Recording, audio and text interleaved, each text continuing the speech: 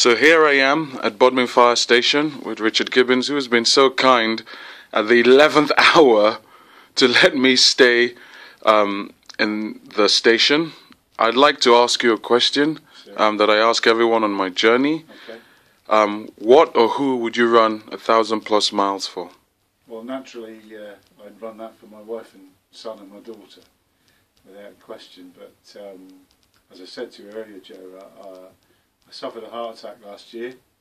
I survived it with a great deal of care from the local hospital, Trelisk Hospital, and I'd run 1,000 miles for the staff of that hospital and for the British Heart Foundation cardiac nurses who looked after me in the following 12 months. Fantastic. Again, thank you so much for letting me stay at your station. I'm going to enjoy the Sky TV, the warm room, and I look forward to a good night's rest. No worries. Good luck on your walk. Thank you.